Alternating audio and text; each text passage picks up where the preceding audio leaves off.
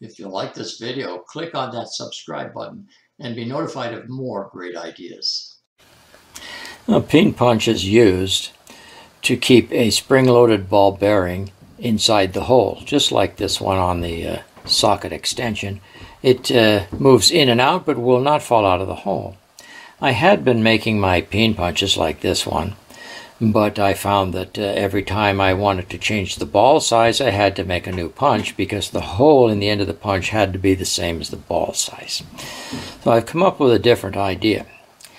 This is my new peen punch right here, and on top of it now we have a 3/16 ball sitting. And I put that there so you could see the need for that. I'm trying to get that in focus.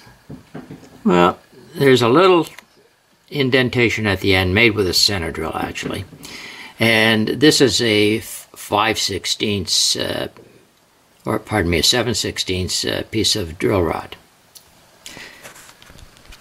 And what I've done is put a radius on the end, which is a 7/16 radius, and it's fairly true to a 7/16 radius because I used a radius tool to do that. And we're going to use this instead of that old peen punch, and we're going to have a look and see how it works. What we're going to do is take a bolt like this. This is a 3/8 bolt, Allen head, and we're going to put a spring and a ball in the end, and then we're going to use that punch to keep the ball from coming out. So our ball is 1/875 inches, 0.1875, 3/16. So we want to drill a hole that's a little bit bigger than the ball is, so the ball will go in the hole. We used a number 12, that's a number drill, and it's 0.189, so it's a couple thousandths bigger. And the spring that we're going to use, we've got that in the end of here, and we measured the length of the spring, and then we shortened it down. That's locked. We shortened it down and took a measurement of the spring when it was compressed. To that compressed measurement, we added the diameter of our ball, the 3/16 ball, and that's how deep we drilled the hole. So here's the hole in the end. Now you can probably see that that hole is not in the center, and the reason for that is this is a pretty cheap screw, and the head on the screw is not running concentric to the threaded part. But that's just fine for demonstration purposes. We'll use the screw and see if the punch works.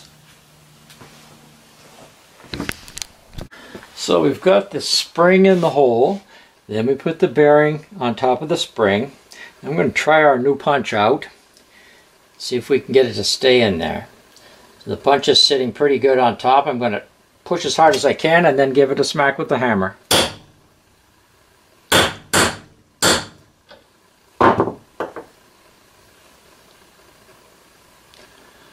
Well, it's in there all right.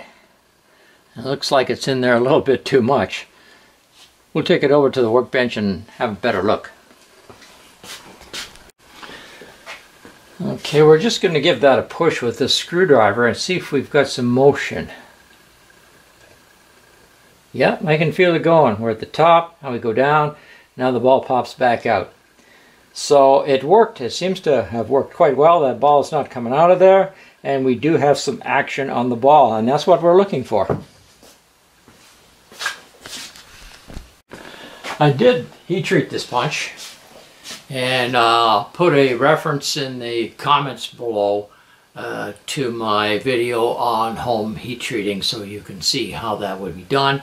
But it just involved a propane torch and a big glass of cold water, and it does a very nice job. There's not a scratch on this, and I hit it several times pretty hard. So if you want to watch that, it's in the comments below. Just to give you a nice close-up of how the end of that new peen punch looks, you can see that I've left a slightly raised portion on the top of the ball, and then I put a center drill just a little bit into it, just enough so it centers the ball.